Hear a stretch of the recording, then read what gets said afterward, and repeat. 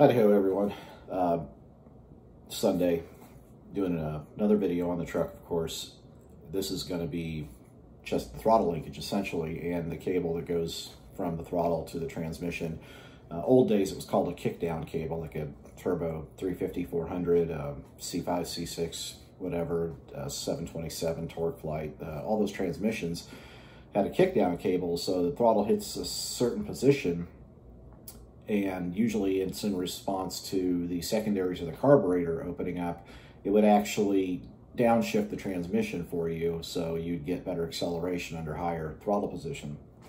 Overdrive transmissions, when they came out with the GMs back in the early-ish, kind of mid-80s, starting with the 200 and 700 R4s, they didn't have kickdown per se. They have what's called a throttle valve. The valve is in the transmission itself, and there was a physical connection, a cable, that goes between the throttle linkage and that valve to control line pressure. The line pressure is what determined what gear it would stay in. So instead of being on-off with the kickdown cable, it's either like first, second, or second, third, this would freely shift, freely float per se between all of the gears, especially the overdrive. So that cable controls a valve in the transmission that allows the fluid to pass through the valve body, and the line pressure will determine whether or not the transmission spins down or up in 2 gears. It also, under high load, increases the pressure to hold the clutches together tighter, so the less chance of slipping. The importance of this throttle valve cable is not necessarily in what it does, is that what it can do if it is not properly set up, and that is it can burn up your transmission. If the valve is not acting properly, you won't have enough line pressure and your clutches will slip. They'll just spin just like riding the clutch in a manual car, and they'll wear out prematurely and they'll just burn up the transmission. So it's extremely crucial that this throttle valve cable, one, is positioned correctly, and two, is adjusted correctly. So that's what I'm going through today, is part of the transition from the throttle body to the carbureted setup. I have to get this throttle position adapter on the truck. And I'm making this video after the fact, so I already know how it's going to turn out, but just wanted to explain a little more in detail why I had to go through all the steps you're going to see and why it was so important that I make sure all this is correct. So enjoy this part of the video. It's pretty short, but it only pretty much deals with throttle cables and the TV cable, but just want to give you a little backstory on the end goal and the reason why this cable is so important. So up next is the video. Today I'm trying to tackle some linkage on the carburetor throttle cable and the throttle valve cable, the TV cable for a 700R4/4L60 transmission, overdrive GM transmission. This cable bracket right here is supposed to modify a square bore carburetor to accept the TV cable and throttle. And throttle is fine because there's just a ton of adjustability on it, so you can put the throttle linkage wherever you want to get a nice, little pre-tension on it, and then get full gas pedal action out of it, no problem. Problem is this bracket that on the back that mounts the TV cable is set back entirely too far. We're talking inches off. I've played with flipping the lower bracket here around a little bit, different positioning and everything, and it's just not going to happen. So, I was like, what the hell's going on? So I got on the internet and found a video where somebody said that, yeah, same problem, putting an overdrive transmission in, which I'm not putting an overdrive transmission in. This car had one to begin with, but the original factory was a 4.3, and all the linkages were set way further forward for the throttle body. So this bracket's supposed to fix that. It's not. I'm going to have to modify it. So I'm going to get to play with the welder. Basically, what we'll have to do is cut the attachment part of the bracket for the TV cable off of this stem, and then move it forward so that it is in the right position, so the TV cable can attach to the linkage and have enough throw to actually do its job back down on the transmission. So I'm going to pull this thing off, cut it apart, and just go by what this video I saw and try to weld it into a position that accepts this TV cable. This is the mock-up of the bracket modification. So you can tell I cut this piece from back here.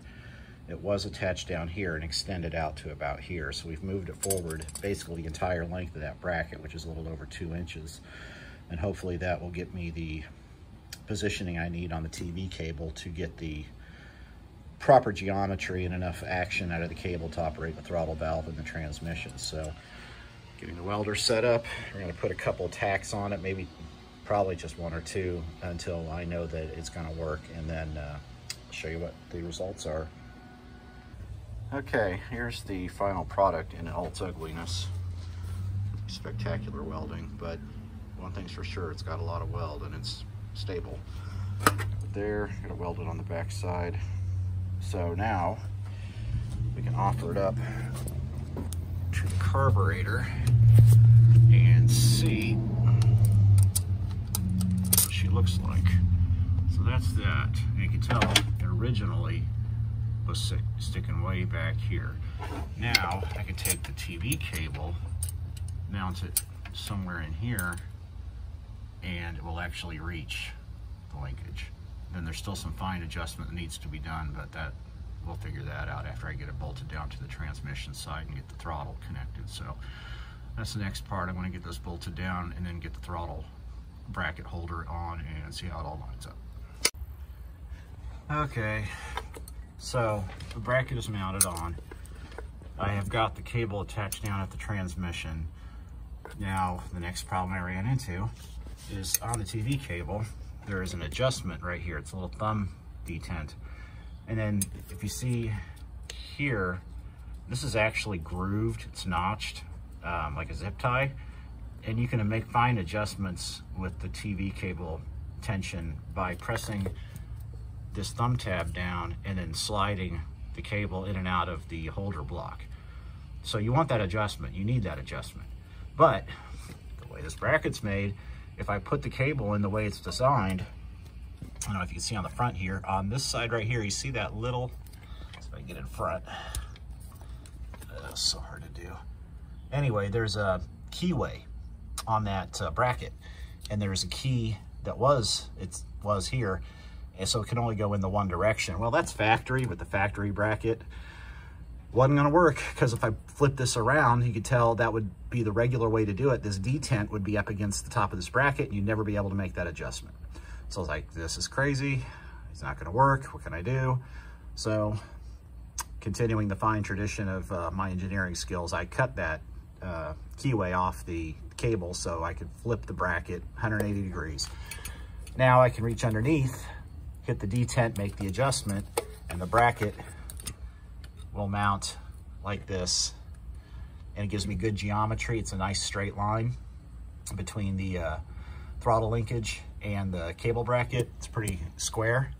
So I do really believe this is going to work just fine. So now I can take the bracket off, get my screws in this, and hopefully this first part of this bracket will be done, and I can go on to the throttle linkage itself. Okay, there it is. Everything's in place. TV cable is in, and I have the initial adjustment set, and I've got quite a bit of fine adjustment set here. The way you want to do this, what I understand, is it has this clevis type connection here on the throttle linkage, and you want just the slightest amount of preload on the valve. You don't want it even or slack with the valve. That's the cable itself. So you just want the slightest amount of preload on it, so you get initial, as soon as you hit the throttle, you get initial response from the throttle valve. So I've done that. I probably have a 1/16 of an inch, maybe, I don't know, 30 seconds of preload on the cable. Then I have the bracket up here installed. I just need to tighten it down. Once I get the adapter for the throttle cable, it's a little ball and socket. I need to get the adapter for an Edelbrock carb, but it's lined up perfectly with where it should be. So, all things being equal, as long as this welding job holds up, this is done. And it took all day. Well, 3 hours, 3.5 hours anyway, just to get this part done. I guess that's just a testimony and an example of what you're gonna go through if you do these projects what you think. And I didn't think this was going to be simple, but I didn't expect it to be welding and grinding, but it turned out that way. You just have to roll with it. You have to be prepared for what comes at you, assess the situation, and improvise, find a solution, and then execute it. This one here, actually, I think turned out pretty darn good. I'm pretty happy with the results on this. One thing checked off the box. The designs I had on addressing some wiring for the starter, relooming the factory ignition trigger wire away from the headers. I was gonna have to cut it, and I wanted to take it in an entirely different direction to keep it completely around the headers. The way it is now, it comes off that electrical junction block over there, and then it goes down, ties into the battery cable, and then goes snakes underneath the header, so it basically makes a wrap around the headers. I don't want that. That was fine with factory exhaust manifolds, but it's not gonna work with this. So I'm gonna cut it, and I'm gonna take it from that electrical block there, along the firewall, and then down behind the header across the transmission. That's gonna keep all the heat, or as much heat as possible, away from it. And I've got some thermal tape I'm gonna wrap those electrical connections in too. If I do anything tomorrow, that'll be that, but we're expecting rain and some storms. Tomorrow may be a washout, and that's probably for the best, because pretty tired, pretty sore, and I need some recovery time. But this one is done. Very happy with it. Thanks for watching again, and next weekend I'll have more, I'm sure. I still haven't even got that simple little transmission pan and gasket service done that I need to do and refill. And yeah, so I'm gonna go ahead and start shopping radiators, figure out what kind I want. Pretty sure it's gonna be at least a 2, if not a 3 core with electric fans. I don't wanna run the clutch fan factory setup on this. I want electric fans, relays, and I want it to be able to cool off with the ignition off, kind of like a modern car does. So I'm gonna look into a setup like that and get that coming. And loose ends after that, this guy will be up, hopefully moving under its own power. So thanks for watching again. Please like, share, and subscribe. Tell anybody you'd like to follow along, and I will talk to you next time.